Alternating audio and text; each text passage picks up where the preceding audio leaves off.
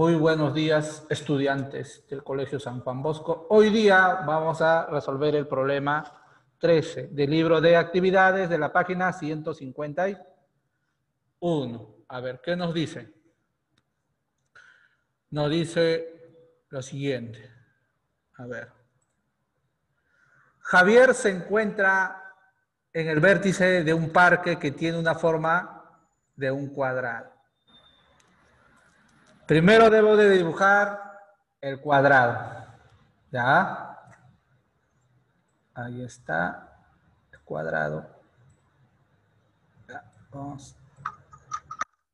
Ahí está, cuadrado. Si él decide cruzar por una de las diagonales que mide 32 metros, la diagonal viene a ser trazado ¿desde dónde? Desde un vértice hasta otro vértice, ¿sí? Ahí está la diagonal trazada. ¿Ya? Me dice que esta diagonal va a valer 32 metros. ¿Cuál es la medida del perímetro del parque? Considere raíz cuadrada de 2, 1,4. ¿Ya? ¿Qué voy a hacer yo acá en esta parte? A ver. ¿Qué se cumplía en un cuadrado? Primeramente. ¿Qué se cumplía en un cuadrado? ¿Cómo son los lados? ¿Cómo son los lados en el cuadrado? ¿Cómo son los lados en el cuadrado? Iguales. Ya, iguales. Entonces, L, L, L y L. ¿Está bien? Ya. Y cuando yo trazaba una diagonal en un cuadrado, siempre ¿cuánto valía la diagonal? ¿Se acuerdan? ¿Cuánto valía la diagonal en un cuadrado? ¿A qué era igual? Mira, tengo dos lados iguales, L y L. Mira, es un triángulo notable, ¿no? Se podría decir que se formaría un triángulo notable. Es como decir, acá vale 90, acá vale 45, ¿sí? Recuerda que siempre cuando era un cuadrado, ¿cuánto valía ahí? 45 y 45. ¿Se acuerdan? ¿Sí? Eso es lo que yo dije. Cuando trazaba una diagonal en un cuadrado, siempre este angulito valía 45. Ya. Si este lado y este lado son iguales, o sea, para este caso vale L y L, la diagonal siempre va a ser L multiplicado por la raíz de 2. ¿Ya? Tener en cuenta esa parte. ¿Ya? Entonces, ¿qué puedo yo decir de este cuadrado?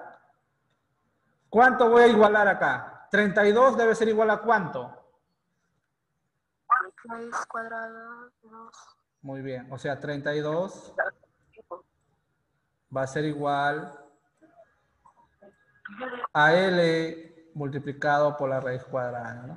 De 2. Ya. Pero 32, ¿ya? En vez de poner raíz cuadrada, de 2, ¿cuánto debo de poner? ¿Cuánto debo de poner, dice? ¿Cuánto debo de poner? Potencia. No, pues ¿cuánto debo de poner? 1,4, ¿no? 1,4.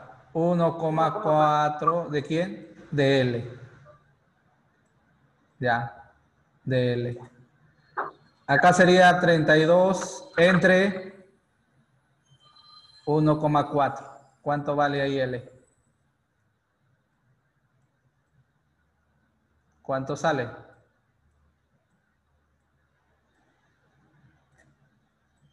¿Cuánto valdría L?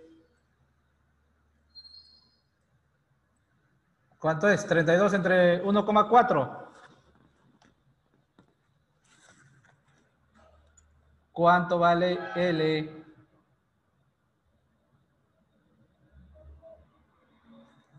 Hable. 22.8. 22.8 o punto 4.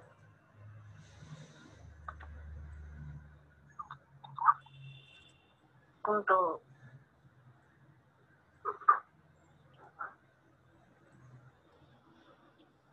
Hable. Punto 8. 4. Dale 22,8. 8. A ver. Sí, como Vamos a ver. Sí. 22,8. 32 entre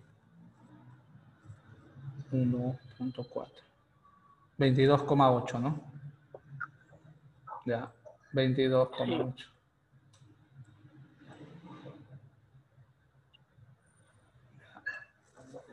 Eso es lo que vale L.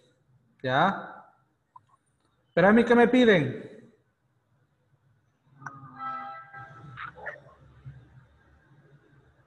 ¿Cuál es la medida del perímetro del parte?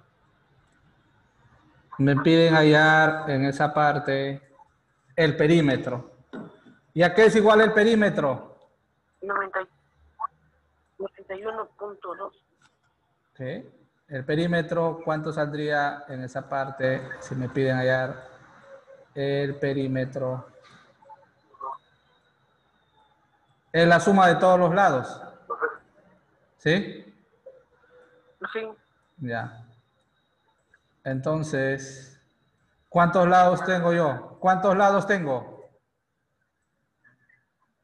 ¿Cuántos lados tengo? Ya 4. Ya. 4 por cuánto voy a multiplicar. Por L. ¿Sí? Por 22,8. Ya, por 22,8. Ese sería el perímetro, pues. ¿Está bien? 4 por 22,8. Dale 91,2. ¿Cuánto sale? 91,2. 91,2. A ver, multiplique. Solo 92. A ver, a ver. Ustedes son 91,2. 4 por 22,8. 91,2. Pero, ¿2 qué? Metros, ¿no? Ya, ahí está. Tu respuesta. ¿Alguien hay alguna duda?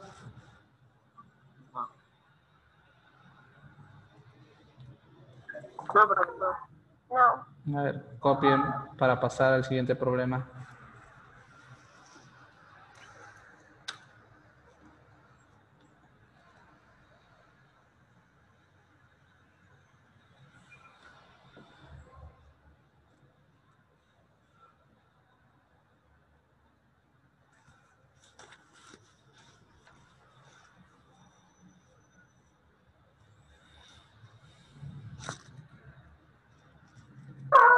Buenos días, profesor. Buenos días, señorita. Profe.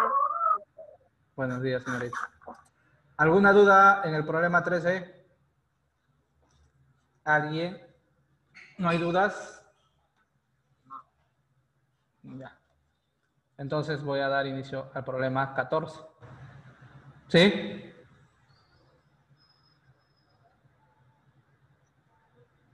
Ya. A ver. ¿Qué nos dice? Si A, B, C y D es un cuadrado, calcula el valor de X. Ya. Mira, acá, ¿qué es lo que tengo? En A, E, D. ¿Qué cosa puedo decir? ¿Qué cosa es eso? A, E, D. ¿Qué cosa viene a ser A, E, D? Un triángulo. Ya, pero ¿qué tipo de triángulo? Un triángulo. ¿Pero qué tipo?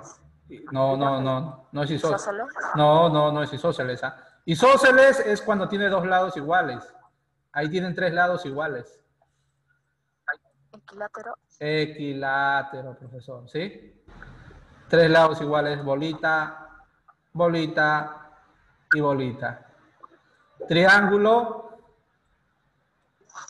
equilátero, ¿ya? Equilátero. Ya, equilátero quiere decir que tiene 3 lados iguales, ¿no? Ya. Equilátero. Ya. Si tiene 3 lados iguales, entonces, ¿cómo son sus ángulos también?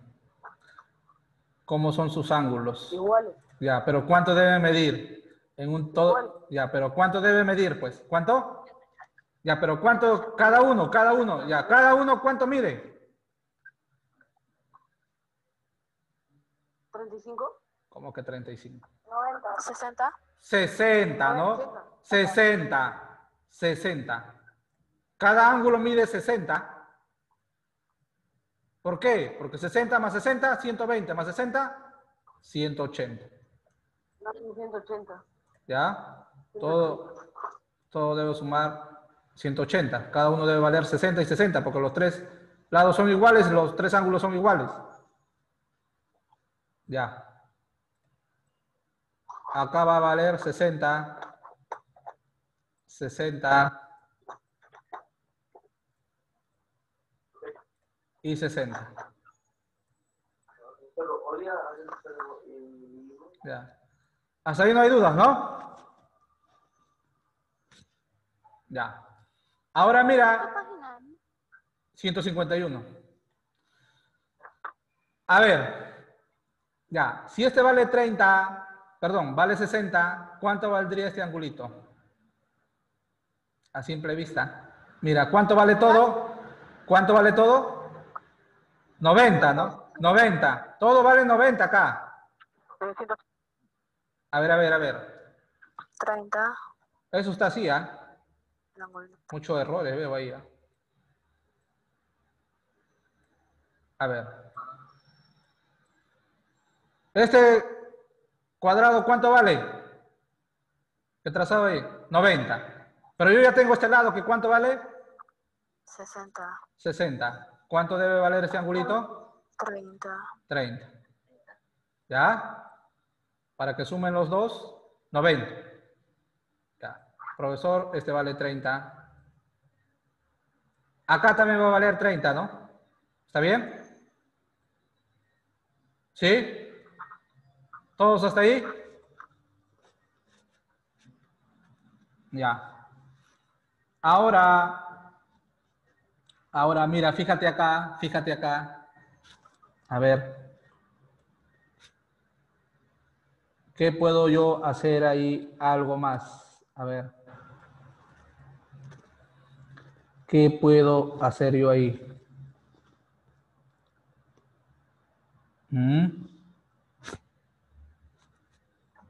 ED igual. Ya. A ver. ¿Qué podemos hacer en esa parte? ¿Alguien? Ideas, quiero ideas, a ver.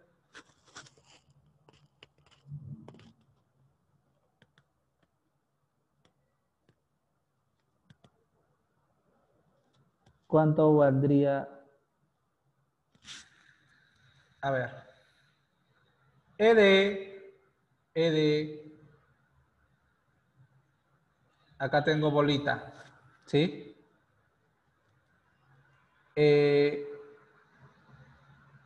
C y D debe ser igual a ED. ¿Ya? Esos dos van a ser iguales de todos lados. ED igual a CD. ED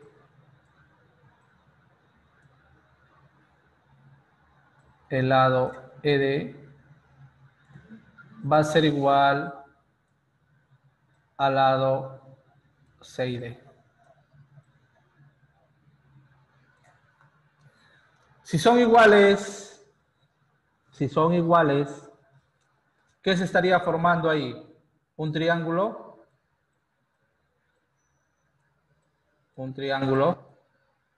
y isósceles, ¿no? Ahora estamos hablando de triángulo isósceles.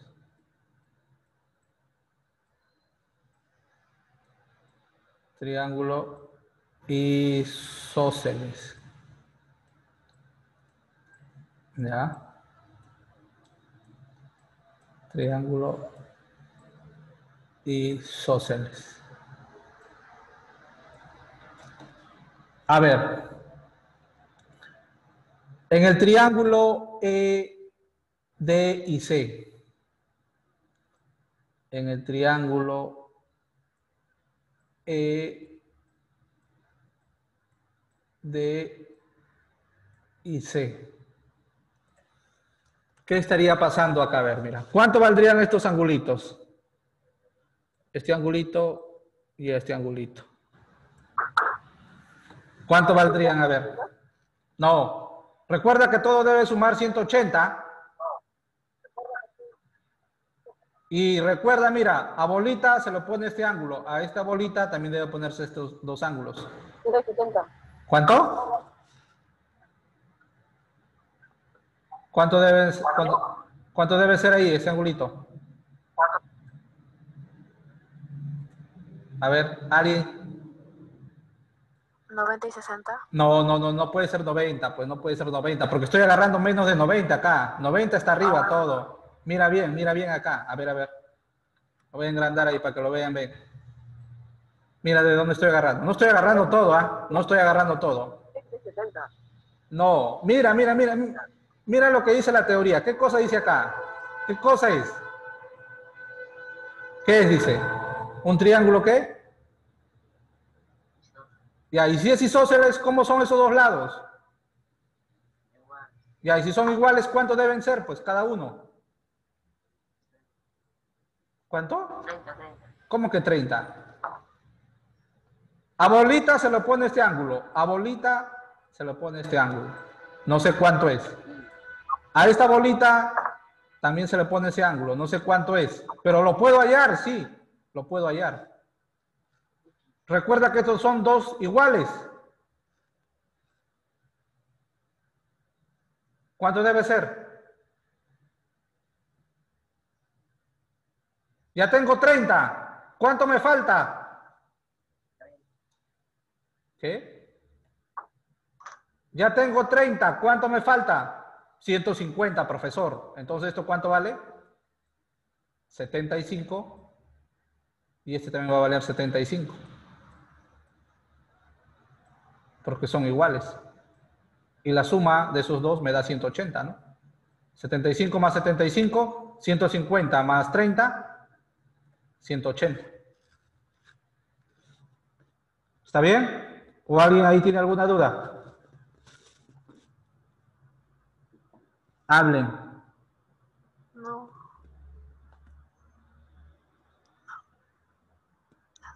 Hablen si hay dudas. No hay dudas. Ya. Ya saben por qué sale 75 y 75, ¿no? ¿Sí?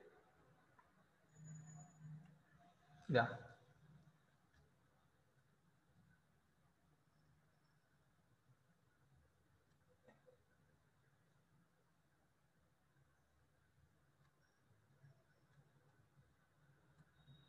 Ya. Ahora sí. 75 y 75. A este angulito que yo no lo conozco, le voy a llamar un Y. Ya. Al final, ¿cómo me estaría quedando esa parte? Me estaría quedando así de esta manera.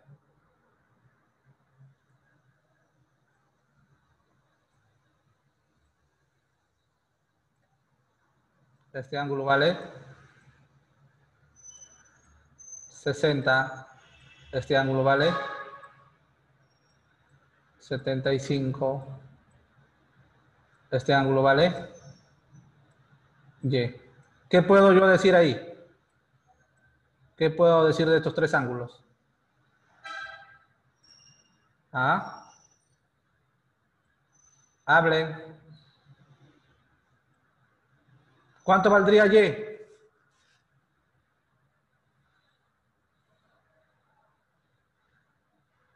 ¿Cuánto debe valer todo esto? 45.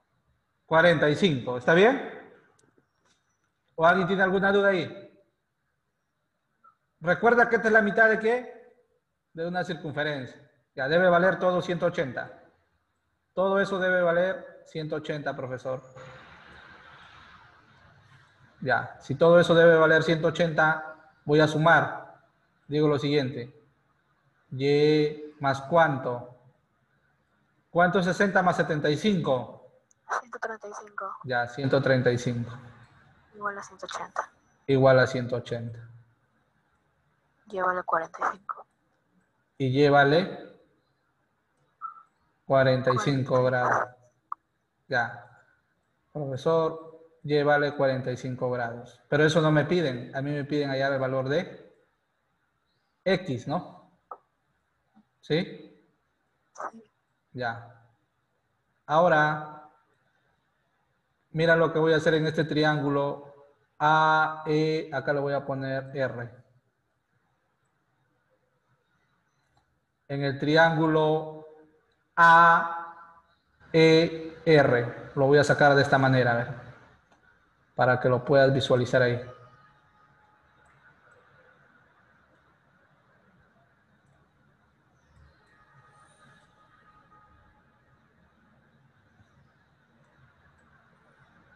Ya. Acá vale 30. Este de acá, que es Y, ¿cuánto va a valer? 40 y 45. Y acá yo prolongo. ¿Sí? Este de acá es X.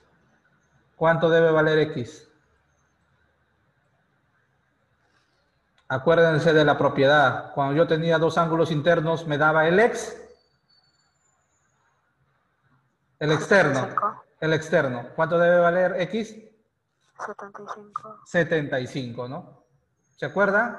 La suma de dos ángulos internos me da el externo. X es igual a 30 más 45. A 30 más 45. Entonces, X, ¿cuánto va a valer? 75 grados. ¿Alguien ahí alguna duda? Hablen si hay dudas.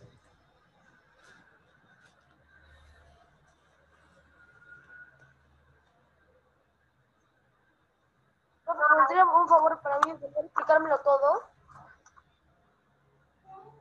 No. Profe, ¿podría volver a explicarlo? No lo entendí bien. A ver.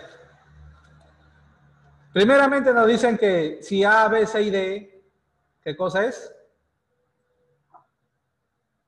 Un cuadrado. Cuadrado. Ya. Si es un cuadrado, calcula el valor de X. Ya me piden hallar este valor de X. Pero para eso primero debo saber qué se formó en ese triángulo. En el triángulo AED. AED. ¿Qué cosa se formó? Mira, bolita, bolita, bolita. Los tres lados tienen bolita. ¿Los tres lados cómo son? ¿Cómo son los tres lados? Iguales. ¿Sí? Los tres lados son iguales. Profesor, estoy en un triángulo equilátero. Si los tres lados son iguales, sus tres ángulos también, ¿cómo deben ser? Iguales. Pero para que sean iguales, todo debe sumar 180. Entonces yo digo 180 entre 3, 60. Por eso a cada uno vale 60, 60, 60. ¿Ya? Hasta ahí no hay dudas, ¿no? ¿O sí hay? No hay. Ya.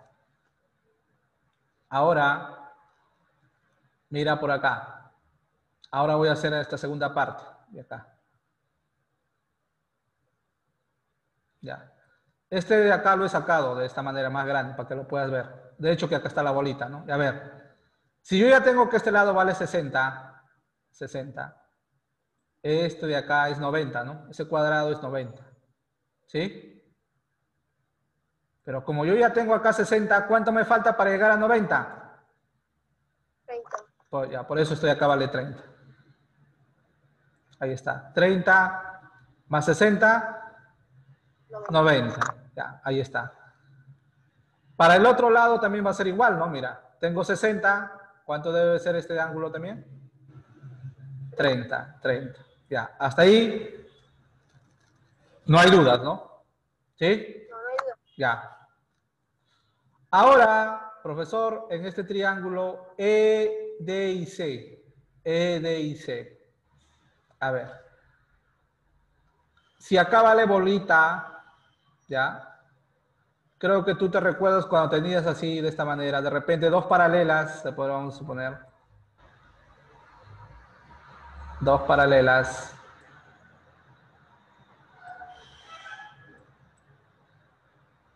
Si este de acá vale 30, ¿sí? Y este me vale 30, este de acá vale 60, ¿no? Ya. Y acá está trazado así de esta manera. A ver. Si este lado es bolita, acá también bolita, ¿no? Ya. Entonces yo puedo decir que de este lado de acá, este lado que estoy trazando, yo puedo decir que también va a ser igual a esa bolita de ahí. O sea, estos dos son iguales. ¿Ya? O sea, estos dos lados de acá, esto, con esto de acá, son igual los lados. Y si son iguales esos dos lados, ¿ya? Si son igual esos dos lados de ahí, ¿se formó qué cosa? Un triángulo isósceles. ¿Pero qué pasaba en un triángulo isósceles? ¿Cómo eran sus dos ángulos y sus dos lados? ¿Cómo son?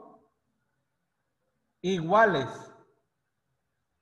Si estos dos lados son iguales, estos dos ángulos también son iguales.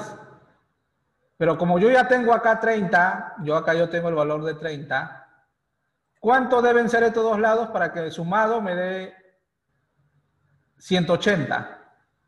¿Cuánto me faltaría? 150, 150, ¿sí? Pero como estos dos lados son iguales, estos dos ángulos son iguales, ¿cuánto debe ser cada lado, cada ángulo? 75 y 75. 75 más 75, 150 más 30, 180. Ahí está, 180. 100. ¿Sí? Por eso este de acá vale 75 y 75. ¿Ya? Ahora sí, esta parte yo lo he sacado. Esta parte de Y, 60 y 75 lo he sacado por acá. Acá está, Y, 60 y 75. ¿Cuánto debe valer todo eso de ahí? La mitad de una circunferencia, 180. 30. ¿Cuánto debe valer Y? 180. Ya, pero ¿cuánto debe valer Y para llegar a 180? ¿Cuánto ya tienes? 60 más 75, 135. Es igual a, ya, donde Y ¿cuánto vale? 40 y 45. ¿Está bien? 5. ¿Ya? Entonces, ¿sí? Y vale 45. ¿Está bien? Ya. Ahora hay que recordar esta propiedad del triángulo. La suma de dos ángulos internos me da el externo. Si yo tengo acá 30 y 45, la suma de estos dos me debe dar este valor que está afuera. ¿Sí? 30 más 45, 70 y... 75. Ya, ahí está el valor de X. 5. ¿Ya? Gracias, profesor. ¿Alguien más? ¿Alguna duda?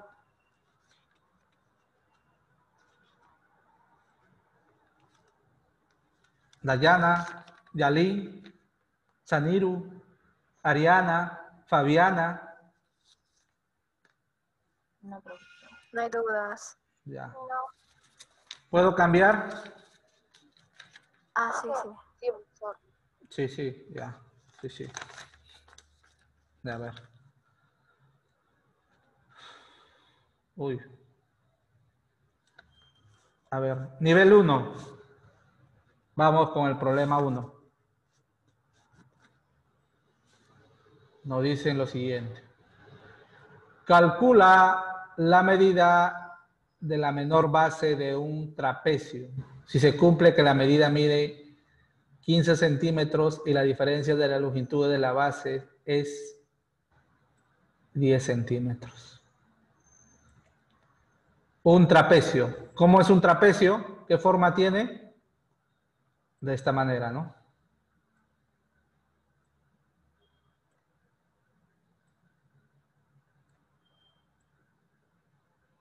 Ahí está. ¿Está bien? Cuya base mayor va a ser A, cuya base menor va a ser B. ¿Está bien? Y también nos dice que si se cumple que la mediana mide 15 centímetros, o sea, la parte central, ¿no? 15 centímetros. Y la diferencia de longitudes de las bases es 10 centímetros. Ah, entonces yo puedo decir que A menos B es igual a ¿cuánto? 10. Ya, a 10. Ahí está la diferencia de las bases. ¿Está bien? Ya. Pero, profesor, ¿cómo salía este 15? ¿Cómo salía? Si es una base media, ¿no? La mediana. ¿Cómo se llama la mediana en un trapecio? ¿Cómo se llama la mediana? No, la mediana. A ver. Recuerden, mira. Mira. ¿Cómo se llama la mediana del trapecio? Acá está. Este acá viene a ser la mediana. X igual a B más entre Ya, 2. ese acá viene a ser la mediana, recuerda.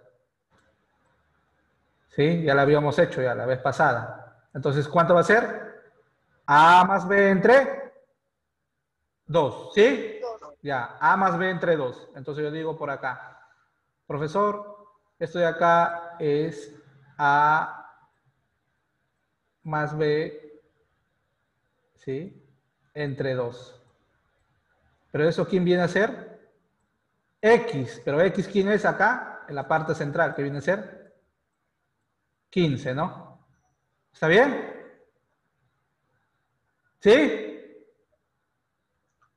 Sí. Ya. Ahora, ¿qué puedo yo decir? Que A más B, ¿cuánto vale?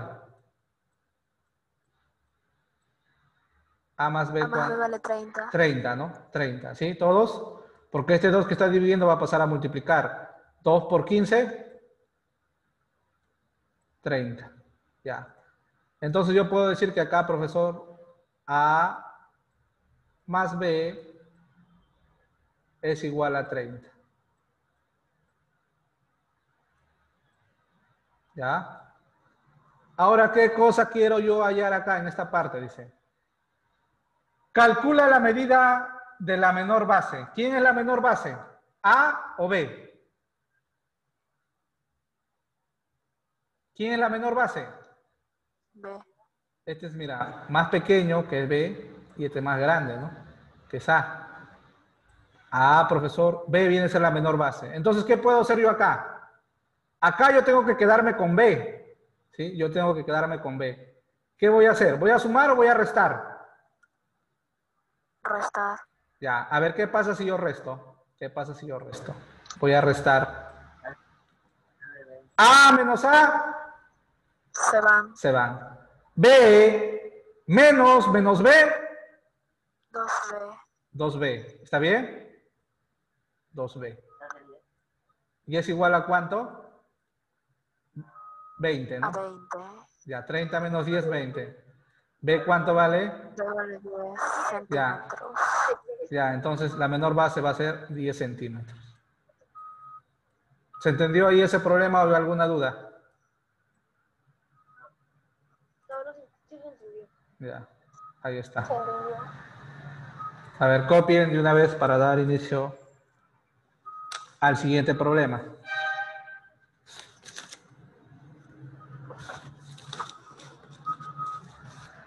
El problema 2.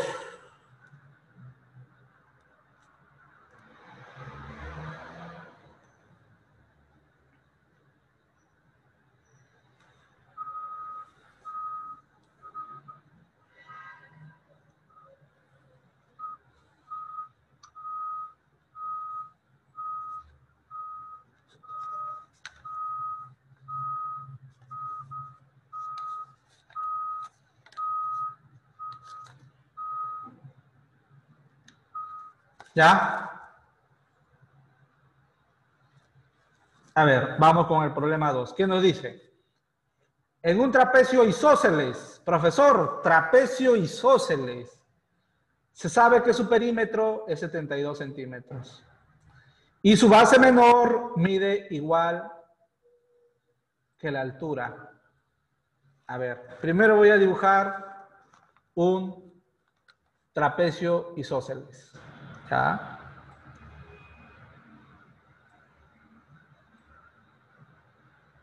A ver, un trapecio isósceles. No hay espacio por acá para poder dibujarlo. A ver. Un trapecio isósceles.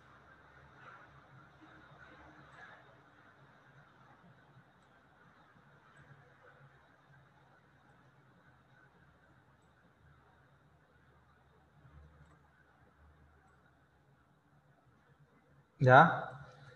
Ahí está el trapecio isósceles. Profesor, ¿y por qué es isósceles? Porque estos dos lados deben ser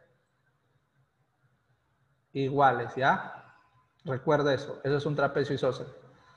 Estos dos lados son iguales. Ya, ahí está. Se sabe que su perímetro es 72 centímetros.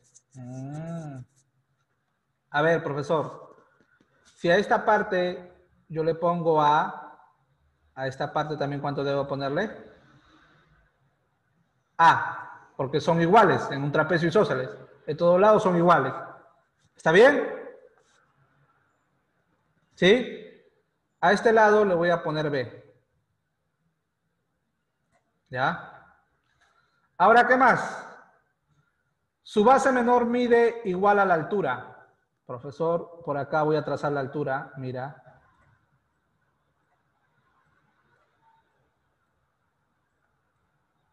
Ya. Esta parte va a ser la altura. ¿Ya? Ya. Si esa parte viene a ser la altura, que es igual a la base menor, me dicen, ¿no? Entonces, esta parte también, ¿cuánto va a valer? B. ¿Está bien?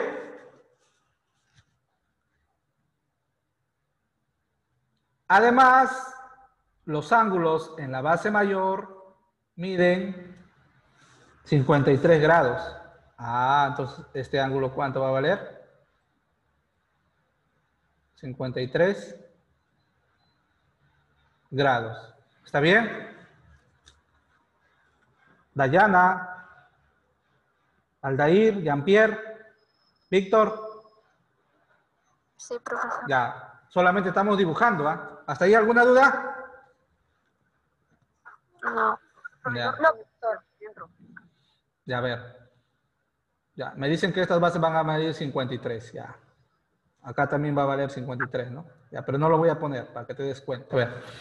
Entonces, ¿cuál es la medida de la altura del trapecio? O sea, yo tengo que hallar el valor de B. ¿Sí? Ya. A ver, digo lo siguiente. Si yo trazo por acá, también otra alturita.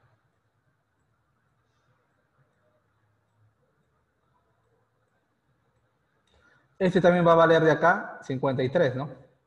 Porque esas bases son, en la base mayor me dijo que vale 53. ¿Sí? Y este también va a ser 90. Si este es B, este también va a valer B. Si este es B, esta parte de acá abajo también va a valer B, ¿no? Este pedacito. ¿Sí? Ahí va a valer B y B. Ya. Ahora, en el triángulo notable de 53 y 37, ¿qué pasaba en ese triángulo notable de 53 y 37? ¿Alguien se acuerda? Triángulos notables No me acuerdo. Eso, de 2K, 4K, eso. de 5K, 3K, Ajá. Eso de es. 4K, ya. Sí. Hay que recordar que a mayor ángulo, mayor lado, ¿ah? Este vale 53 y este vale 37. Ya. Este 90, a 90 siempre se le va a poner mayor lado. ¿Cuánto debe ser? 5K, 5K. 5K. A 53, que es el mayor lado, ¿cuánto se le va a poner uno menos? ¿Cuánto sería? 4K, 4K. 4K. Y a 37, uno menos, que es de 4K, sería 3K. Ya, esa es la idea. Esa es la idea. Ya, ahí está. Entonces, yo puedo decir que a 53, ¿cuánto se lo pone? 4K. Pero 4K, ¿cuánto es acá en este trapecio? ¿Cuánto vale? B, ¿no? B Ya, entonces yo puedo decir que B, es igual a 4. ya, B es igual a 4K. B es igual a 4K. Ya. Profesor, si este de acá vale 4K, a ver. Este de acá vale 4K. Sería 8K. No, pues todavía, no estoy ahí. Este A, ¿cuánto valdría? 3K. 3K, ¿cómo que 3K? Si este de acá vale 90. Allá es 5K. ¿Cuánto vale? 5K. Ya, 5K. Profesor, esto de acá es 5K. Recuerda que acá, ¿cuánto va a valer este angulito? 37, ¿no? 37. ¿Sí? 37. ¿Ya? A 37, ¿cuánto se lo pone? 3K. Ya, este de acá va a valer 3K. Este de acá también es igual al otro triángulo, ¿no? Mira, acá tienes A, acá tienes B. Este de acá, ¿cuánto va a valer? 3K, ¿no? Sí, 3K. ¿Y ese A cuánto va a valer? Es 5K. 5K, ¿no? Ya a ver, este A de acá debe valer 5K. 5K. ¿Y este B cuánto vale? 4K. 4K. Ya. Pero a mí me dan de dato algo. ¿Qué me están dando de dato? Me están dando algo de dato. Dato. El perímetro, ¿no? El perímetro me están dando. Sí. Ya, me están dando, profesor, el perímetro. Entonces yo digo acá, el perímetro, ¿cuánto vale ahí? El perímetro es igual aquí a la suma de todos los lados.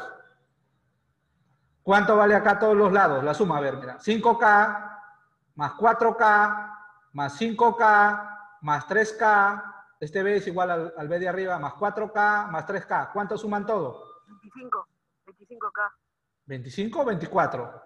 24, 24K. Ya, 24K. Ya, 24K. Pero yo ya tengo el valor del perímetro. ¿Cuánto vale, dice? 72.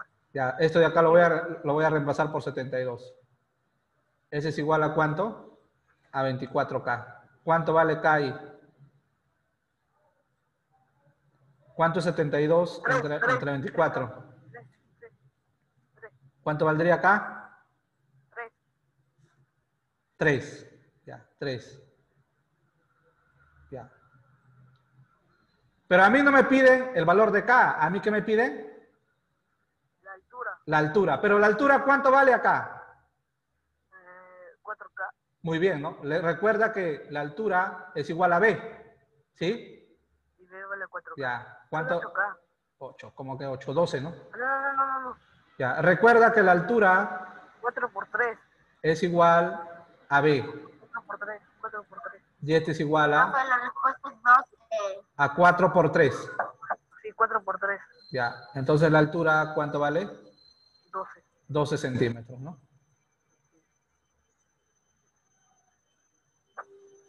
¿Alguien hay alguna duda?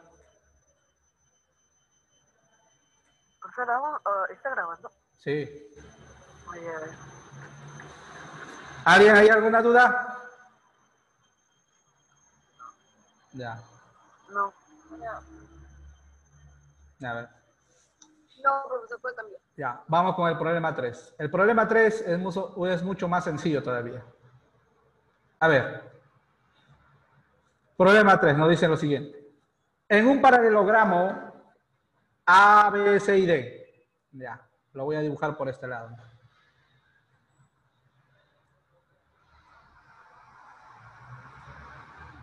En un paralelogramo A, B, C y D. Ya, ahí está. A, B, C y D. ¿Qué dice? Sobre CD se ubican el punto M, ¿no? O sea, de acá voy a trazar una línea y acá se va a ubicar el punto M.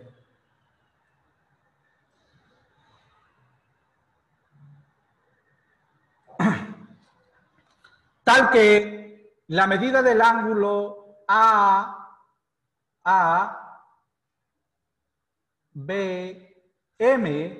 ABM, ¿cuánto vale? 90 grados. Ya, pero ¿dónde va a ser 90 grados? ¿En qué parte? ¿En A, en B o en M? Ya, B. ya, acá. Ahí están los 90 grados. ¿Sí? El cuadradito, ¿no?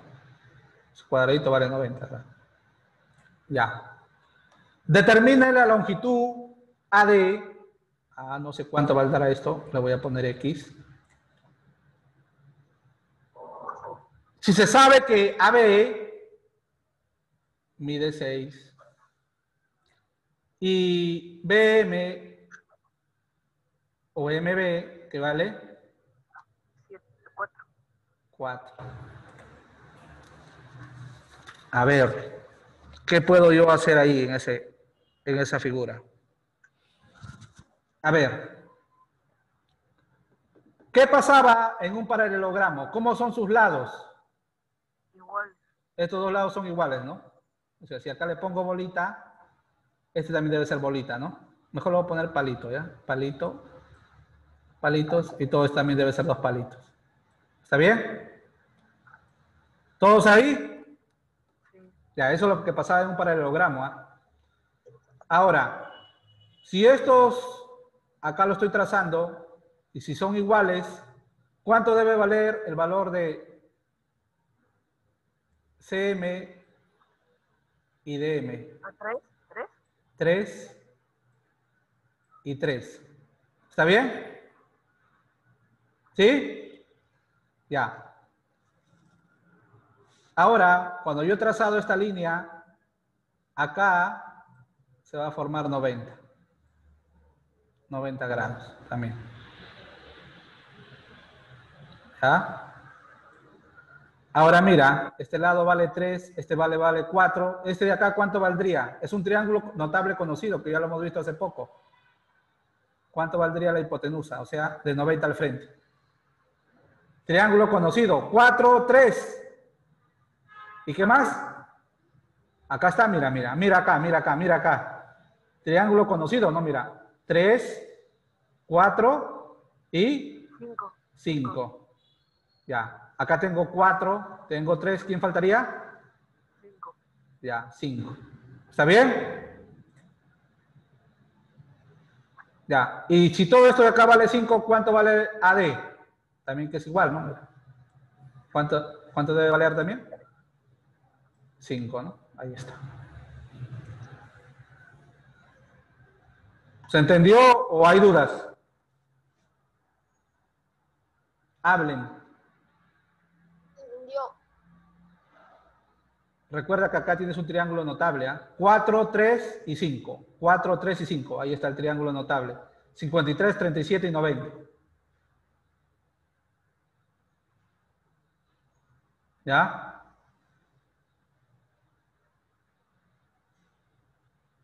Problema 4. ¿Alguien hasta ahí alguna duda? A ver, vamos con el problema 4. Nos dice, determina la medida del lado de un cuadrado que tiene el mismo perímetro de un triángulo equilátero, cuyo lado mide 12 centímetros. Ya. Por acá hay que comparar un cuadrado con un triángulo equilátero. Ya. En un cuadrado, ¿cómo son sus lados? ¿Cómo son los lados del cuadrado? Hablen. ¿Cómo son? Iguales. Iguales. Y acá le pongo L, L, L, L, L. Ya. Y en el triángulo equilátero cuyo lado mide 12. Entonces, acá en ese triángulo equilátero, ¿cómo son sus lados también? ¿Cómo eran los lados en los triángulos equiláteros? Iguales. Iguales, ¿sí? Ya lo hemos visto hace poco, ¿ah? ¿Cuánto dice que va a medir cada lado? 12. 12, 12 y 12. Ya. Entonces me dicen que estos perímetros, ¿cómo son? Iguales. Iguales. Profesor, el perímetro del cuadrado es igual al perímetro del triángulo. Entonces yo puedo decir lo siguiente, que el perímetro del cuadrado va a ser igual al perímetro del triángulo.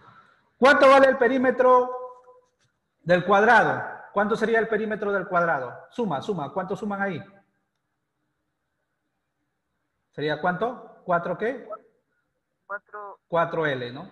Va a ser igual al perímetro del triángulo. Súmalo, súmalo. ¿Cuánto suman ahí? ¿Cuánto? 3. 36.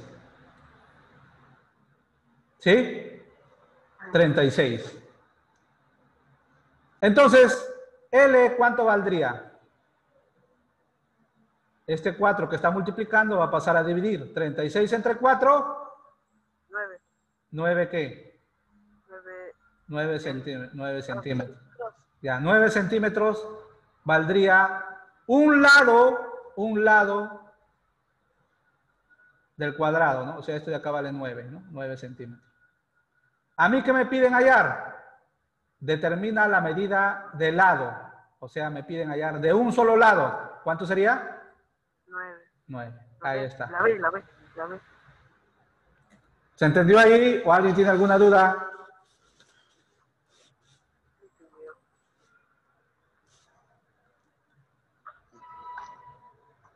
Pregunten si hay dudas. Problema 5. Vamos a Sí. una pregunta de qué año le toca. Con segundo. A ver. No, Problema 5. ¿Qué? Problema le 5. toca con segundo, no podríamos. No, a ver. Ya ver. Problema 5 dice. Problema 5 y último. En el siguiente gráfico, AB mide 20 centímetros, ¿no? Por acá. 20 centímetros. Ahí está. 20. Calcula la longitud del segmento que une los puntos medios de AC y BD. De A y C y B y D. ¿Cómo sería ahí en esa parte? Una raya de 20 centímetros. A ver. AB vale 20. ¿Cómo que? O sea, esto de acá, O sea, pues. Acá está ajá. 20, ya, está el 20 ya. Calcula la longitud del segmento que une los puntos medios. Los puntos medios de A, C, o sea, desde acá tengo que trazar una diagonal. Sí. AC, ¿y quién? Y BD. Y de BD. Ya, así lo tengo que trazar. ¿Estamos? Sí. ¿Cuál sería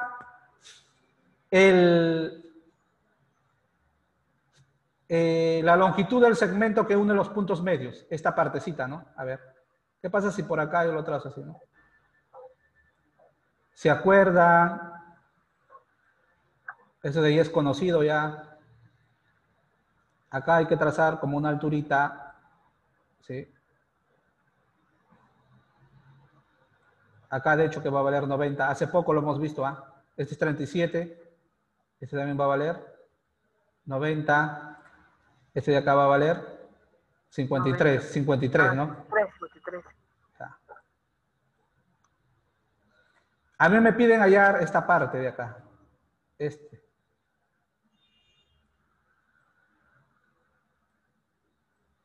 ¿Sí?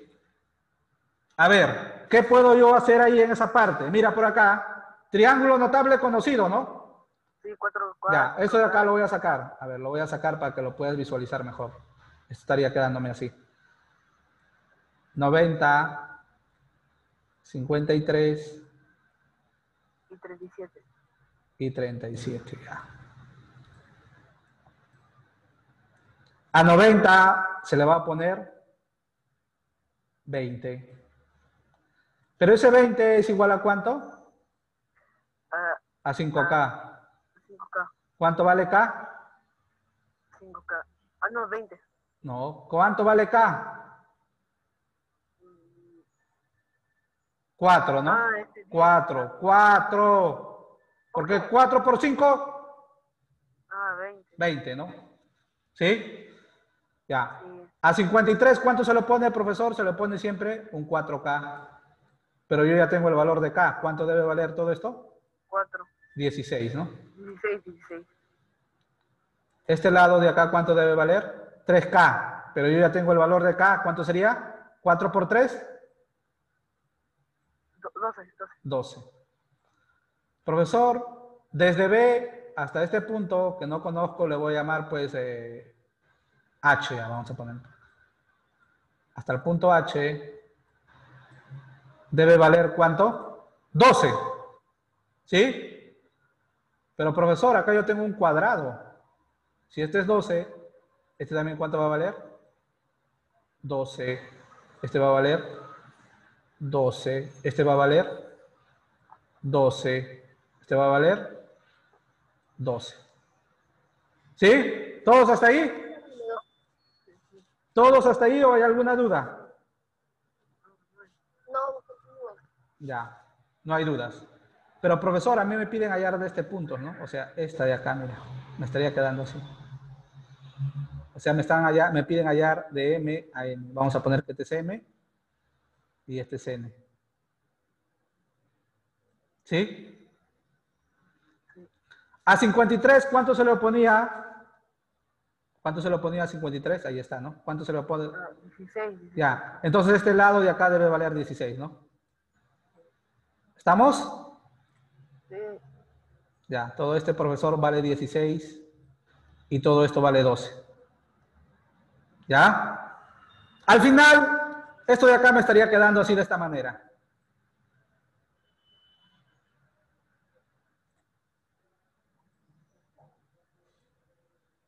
Me estaría quedando así de esta manera. Por acá, trazado la diagonal.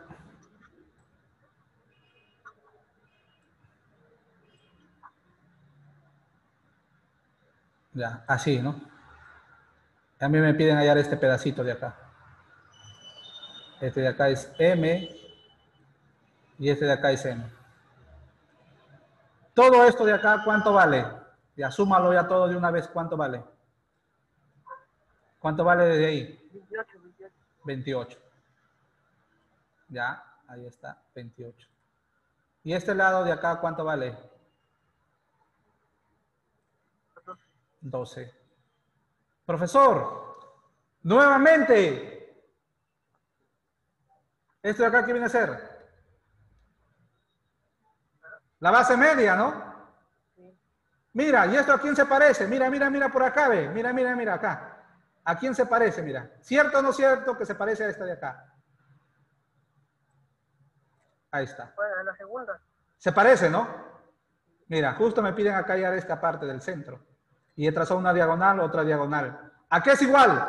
Resta. Ya, la base mayor menos la base menor entre 2. ¿Sí? 18 menos 12. Ya, y entre 2.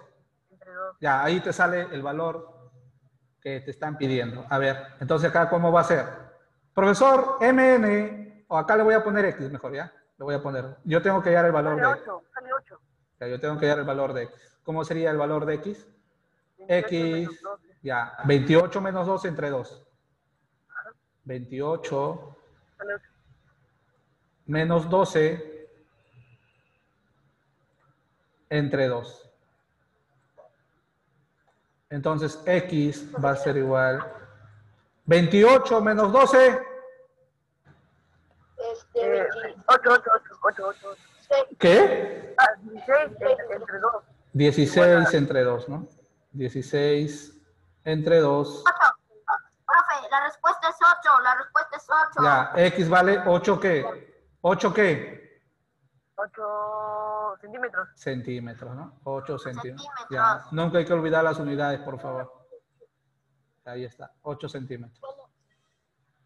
Chao, profesor. Nos toca otra clase. ¿Ya?